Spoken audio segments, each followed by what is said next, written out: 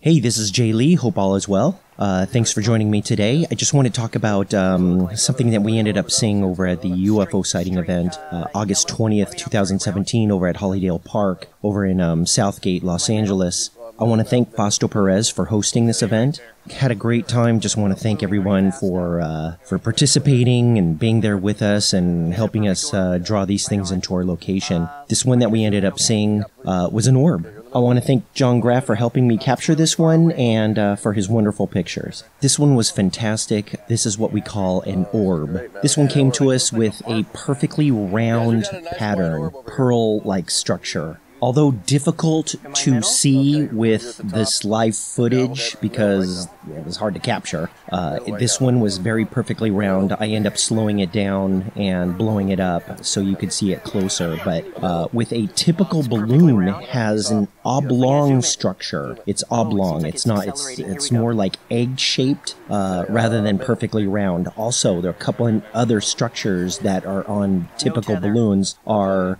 a tether tag, something that kind of dangles from it, so you could attach a tether. And the other distinguishing factor is the drip point. There's usually a darker coloration point where, you know, when they manufacture the balloons, that the balloons are hung upside down, and there's a drip point, which usually has a little bit more latex in it. So there's no, you can see that there's no drip point on here either. But it's perfectly round. Impossible to, you know, find a perfectly round latex balloon, you know, with no drip point or a tether tag. So this one was just fantastic.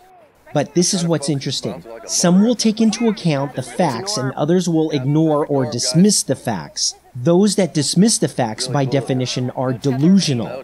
Here's the difference between a skeptic and a cynic. If you show a skeptic enough facts, you can possibly change their mind because they have an open mind.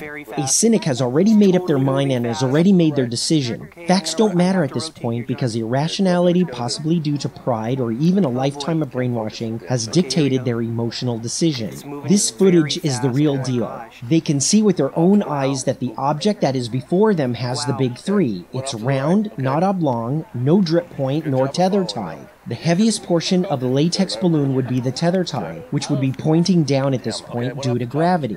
In order to see what you're watching, a balloon would have to sustain laying on its side, which would be impossible. Because I'm taping from the ground and looking up, you should see the tether tie, but instead what you see indicates that what you are observing is an orb, either an extraterrestrial drone or an atmospheric animal or anomaly. Take a good look. This is probably one of the best orbs you've ever seen. In other words, it's good to be a skeptic with an open mind and bad to purposely overlook the facts. Is that cool? Yeah. Oh my gosh. Okay. All right. I think we're good. No, we got a tree now. I know. Good job. Good job. Did you record it? Yeah, definitely. You could stop it. That was a good one. Excrement. So quick.